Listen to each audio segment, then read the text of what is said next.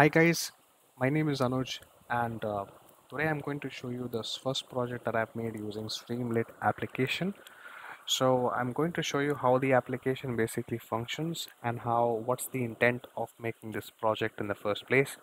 So I recently updated a file on my LinkedIn post if you want to check that out. It's basically a machine learning code starting from data collection and talks about the variety of things that we do as a data scientist. So a lot of things have been processed which are very interesting and a lot of exploratory data analysis.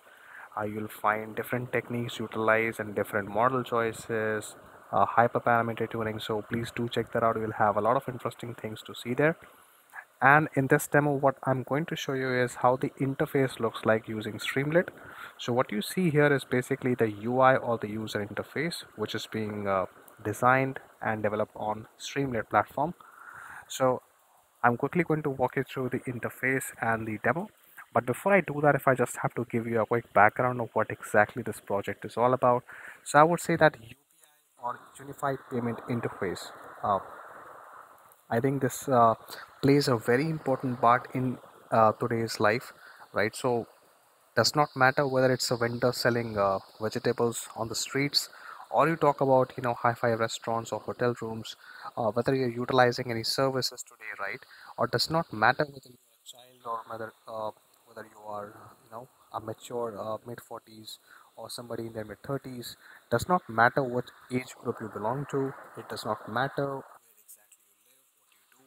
However, I believe that in some part of your lifestyle, UPI will definitely be there because it has made our life so easy.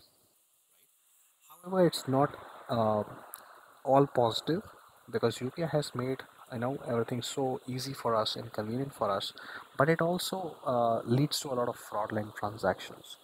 And the reason for that is that many of the people utilizing UPI for their day-to-day transactions may be selling services, selling vegetables on the streets, or maybe a different vendor. Many of them are not exactly sure how to utilize it or they do not fully understand the UPI functionality. And that is why it might lead to a lot of fraud. So the intent of this project is basically to help and detect the fraudulent transactions and try to find patterns which might lead to fraud.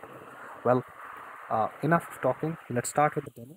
So as you can see on your screen, there are some inputs here, which includes the data of the transaction, the transaction type, as you can see, via payment gateway, which you can choose according to yourself.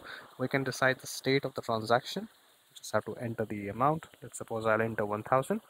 So once you're done with the inputs that you are provided, you can check for an individual transaction using this button that you can see. It tells you whether this is a fraud or not. So as you can see, it says congratulations, it is not a fraudulent transactions, which is fantastic. However, in a business profile or in a business environment, this might not be the most ideal way to utilize this model because nobody has the time to check for individual transactions. And keeping that in mind, what I've done is I have inbuilt a functionality which allows you to submit a CSV format. Well, utilizing this is very simple. So it has the same inputs as you can see on the screen. To utilize this, what you have to do is you can just click on this download CSV.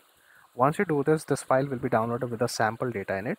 All you have to do, or the business has to do, is they have to modify this data set, okay, keeping the inputs intact in the same format. Once their file is updated, they can just click on browse files and they can select the file wherever it is stored. So within one go, within just a matter of seconds, once you upload your file, which includes the data that you want to check whether that's a fraud or not, you can check for hundreds and thousands of data or thousands of transactions in one go. It will be able to detect whether they are actually a fraud transaction or are not a fraud transactions based on the training that we have done for the models. And you would be able to download the CSV file for yourself, which will save a lot of time for the businesses and will give very important insights as to where exactly they need to invest or pay some more attention to be able to avoid fraud going forward in the transactions. So this was all about the demo. I'll just show you one more demo here. So I'll just select, let's suppose, one transaction here. I'll keep rest of the things intact. Let's suppose I select Goa.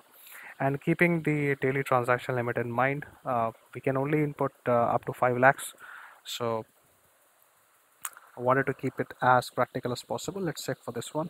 As you can see, it says, oh no, this is a fraudulent transaction. So yes, this was the quick demo of my project. If you really enjoyed it, I hope you got something to learn.